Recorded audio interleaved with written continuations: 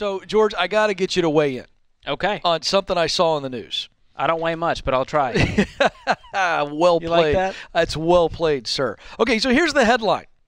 I believe this is Wall Street Journal. Yeah.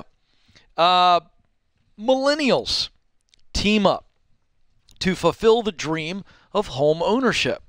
Burdened by debt and facing soaring home prices, first-time home buyers are pooling their finances with partners, friends, or roommates.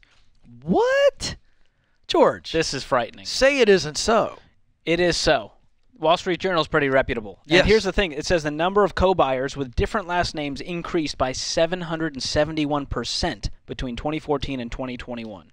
So this isn't just a 2021 phenomenon. It's this just been this has climbing. been kind of happening. And what's happening is millennials are strapped with student loan payments and all kinds of other payments, and they can't afford home ownership. And they're going, well, inflation, and I live in a high cost of living area. And so what do, Ken? You call up your buddy and say, hey, rent is real expensive. What if we went in on this and we became homeowners together? Okay, now let's talk about the nuances there.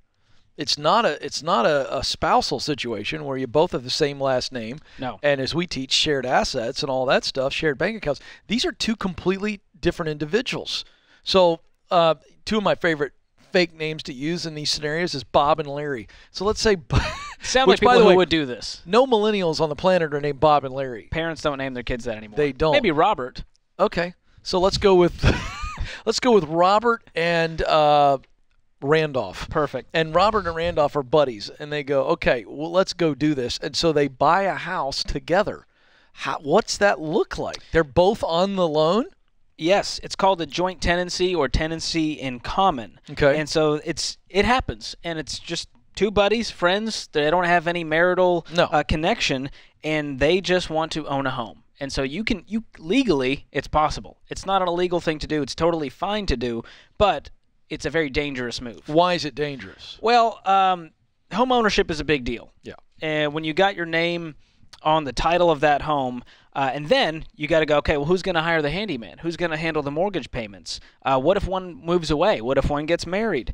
And so what happens is there can be a lot of hairy stuff in that relationship that goes down. Yeah, I mean, and then you're stuck. I said, well, Robert meets a gal, falls in love. I want her to move in. You're getting moved out. Wait, it's my house too. I co-own the house. It's just and by the way, we're at the very top of the onion here. We haven't really peeled it. No. There's all kinds of problems here. Legal mess, relationship mess. I mean, it's just a mess. But like many things, it looks good on paper. And you go, well, financially, this is a great move when it comes down to the numbers. But when people see this through these rose-colored glasses and then life happens, it gets real messy. And I think we're going to see a lot of relationships hurt by this as we try to figure out all the nuances of home ownership with someone that you don't have a real connection with. So the moral of the story is please don't fall prey to this supposed good idea. This has just got all kinds of crazy risk attached to it. But, I mean, wow, extreme times. It points back to